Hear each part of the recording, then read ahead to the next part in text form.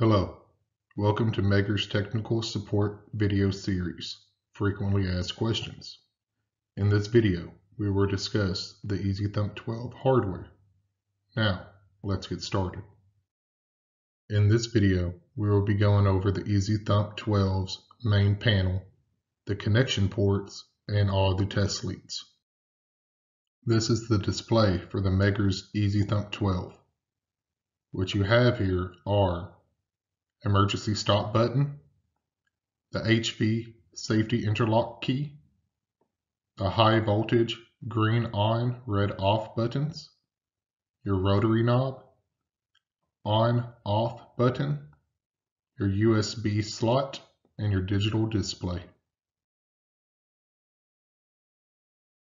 Now I'm going to show you the Thump 12's leads. You have the high voltage output lead. You have a high voltage return lead. You have your equipment safety ground for the Thump. And you also have different AC power adapters that you may need. The Thump 12 comes with a HV lead that is a male MC connector. In order to perform testing, you will have to connect a female MC connector. In order to do so, you will place the male MC connector into the female until you hear or feel a slight click. In order to release it, you will press into each other firmly, and then they shall separate afterwards. The Thump 12 also comes equipped with a hotline clamp for the HV return, which is connected to the lead with the bolted connection.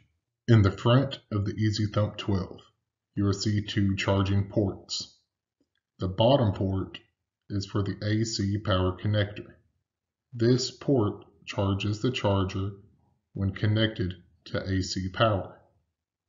On your digital display on the top right-hand corner, you will see the battery symbol, which indicates the battery's charge of the Thump 12.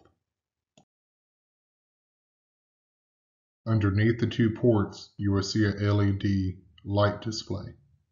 The green light, when charging, indicates that the charger is on a trickle charge. The red light indicates that the charger is on a fast charge. Right underneath the LED light, you will see the charging status and all the light symbols for it. Again, on the front of the Thump 12, the two ports. The top of the two ports is for the connector for the interface of the external safety device. This concludes the Thump 12's hardware video. Visit the Megger YouTube channel for more videos including technical webinars, product overviews, and other how-to presentations similar to this one. Contact us for questions or more information about this topic, or for any support that you may need for your electrical testing.